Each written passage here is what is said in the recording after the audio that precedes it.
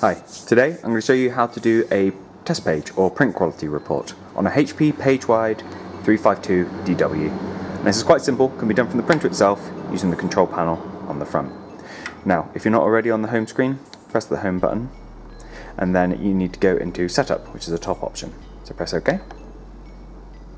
And then we need to go down to the fourth option, which is print reports.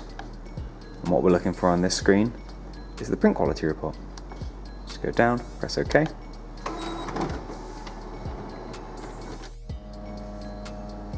And pretty promptly, just have one of these pop out.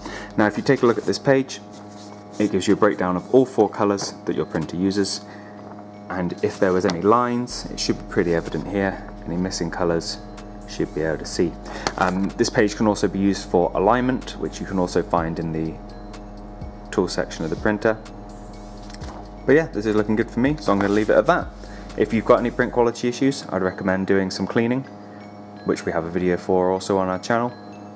But yeah, I hope you found this useful. If you have, chuck us a like. If you have any comments, let us know them below. Otherwise, thank you for watching, and I'll see you next time. Take care.